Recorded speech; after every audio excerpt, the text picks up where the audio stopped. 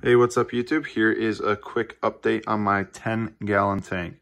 So last time I showed you guys, there were about 10 to 15 ghost shrimp in here. Now, there's only one Oscar. And yes, I know the Oscar is gonna get massive. When he starts to grow, I will put him into a larger tank. He's been in here for, I wanna say about a week now.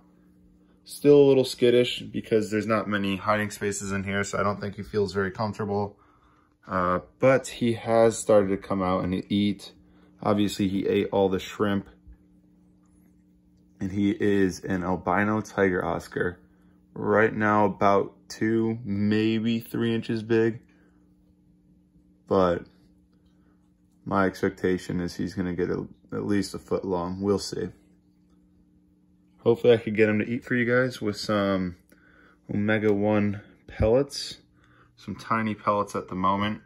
I'm gonna beef him up a little bit and then start giving him live food as well. But right now he's not at the size to need that. Been feeding him a ton. As you can see, all these pellets floating up here, but as long as I do a brief water change after each feeding, it's okay to overfeed. But like I said, you gotta do a water change, otherwise the food's just gonna decompose and create nitrite, and eventually ammonia. Hence why I also got these plants here. But yeah, here's a quick update. The tank is 80 degrees Fahrenheit.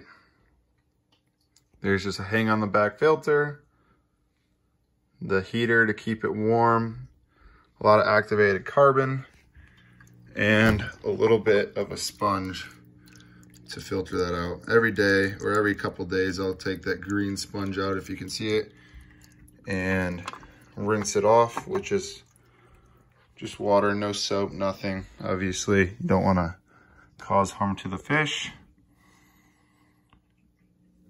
But yeah, here you go. Sorry, I wish there was more action for you guys, but I can guarantee you in the near future, he's gonna be moving around out and about a little bit more. Thanks for watching. I'll see you next time.